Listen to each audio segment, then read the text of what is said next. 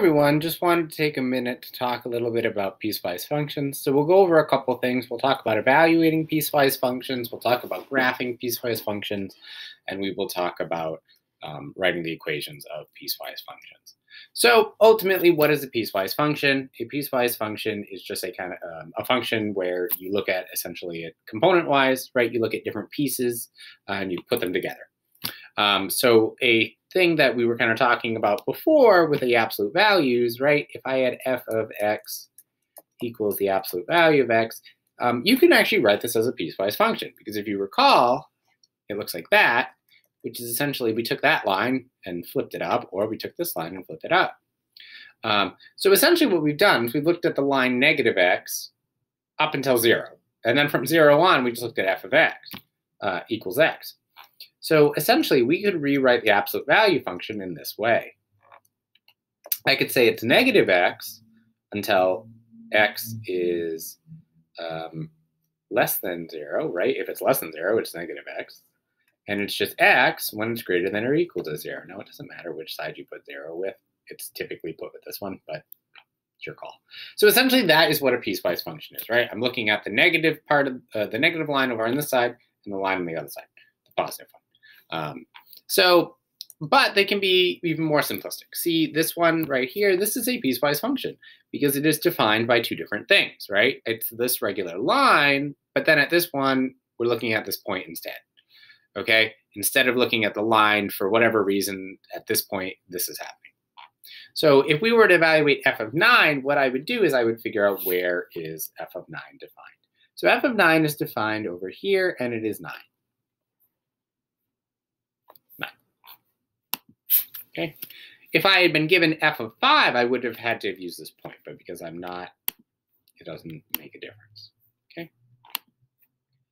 Now, something like this, where I'm looking at negative 2, as you can see, there's a couple different things going on here. There's 3 different functions, really, that I would be writing. From negative infinity over to negative 2, we would be dealing with negative 1. At negative 2, we're looking at negative 3.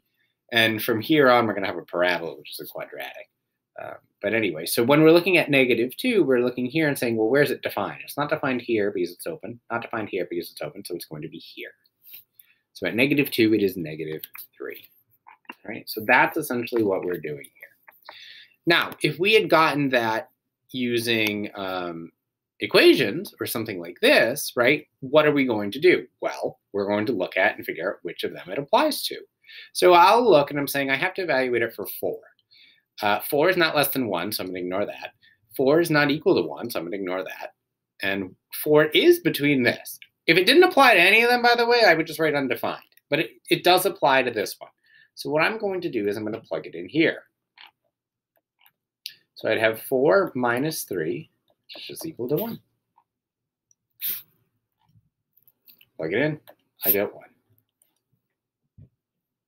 All right, so get another one. So for something like this, right, we're looking for not 3 and 3. So when it's not 3, it's everything but 3, right? So it could have been any number but 3. And this one it is 3, so I deal with 4. All right, and one more.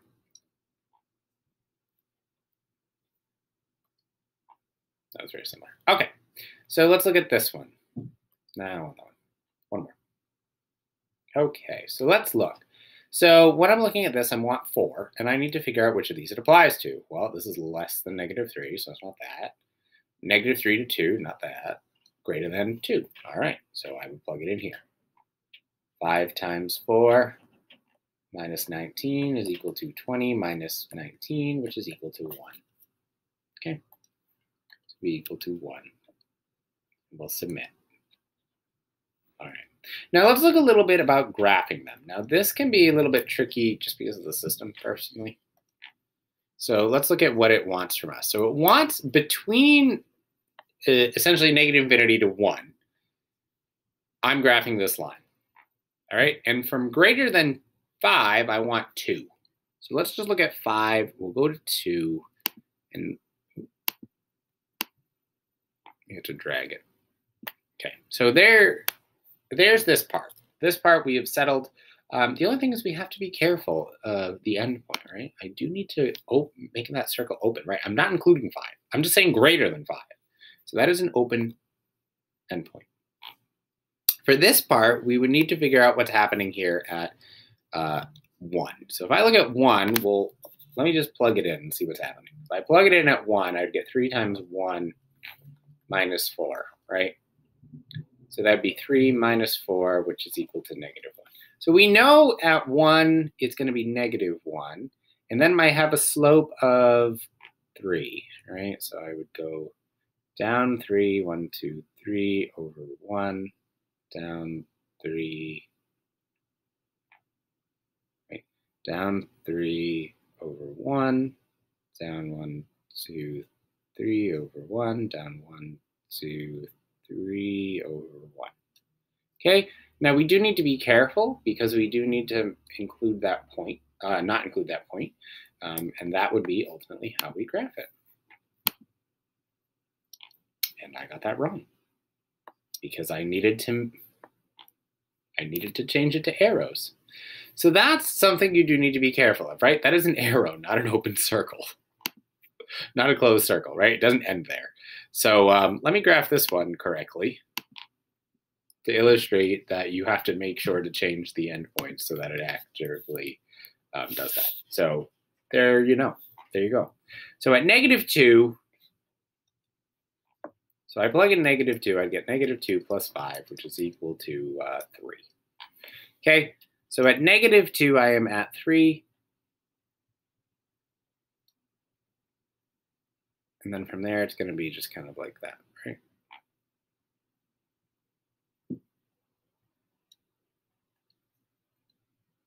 And there we go. Now I've made it an arrow.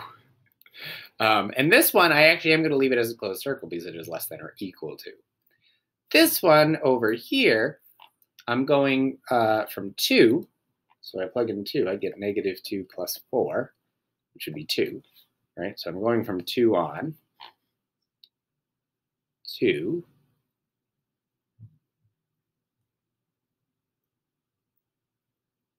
And I'm going down like that. And I'm genuinely curious if that's going to change. Oh, there we go. Okay, so if you just do once and then you turn it into an arrow, it does go all the way down. Good to know. And now you do need to change that to a open circle. Now let's confirm that we did that one right. And we did that one right because I remembered to actually change it to arrows. So there you have it. You can continue on with those and can do a little bit more. The last thing I do want to talk about is writing an absolute piecewise function.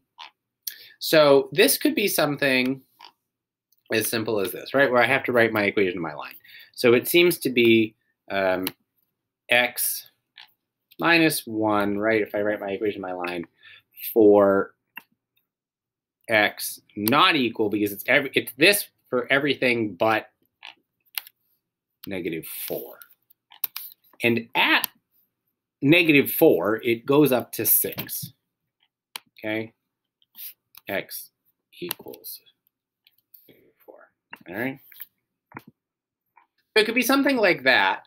Or alternatively,